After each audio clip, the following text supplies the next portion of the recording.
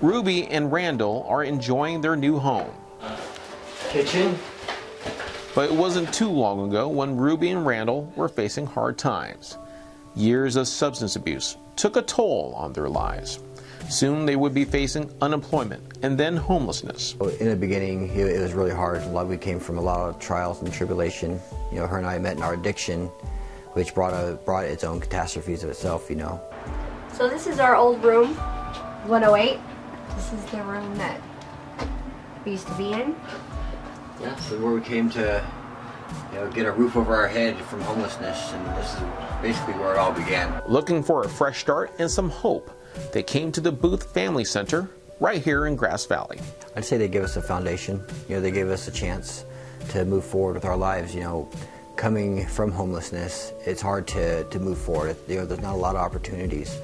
It's hard to maintain a job and support your family when you don't have anywhere to stay.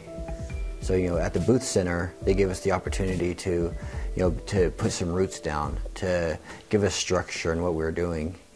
Randall and Ruby both had a willingness to them. They may have been down on their luck. They may have had given in to their addictions, which was a sad thing. But they were willing to step out of that. They were desirous to step out. And the best time the Salvation Army works is with just a little bit of willingness. Their determination has led them to a life of sobriety and happiness. And now both Ruby and Randall are currently working for the place that gave them hope, the Salvation Army Grass Valley Corps. I just appreciate the Salvation Army in every aspect. I mean, they help people all the time. I see how they touch families and lives. I see it with my own eyes. I've not only lived it, but I see it every day when I go work. Ruby and I are stronger than ever in our relationship, stronger than ever in our relationship with God.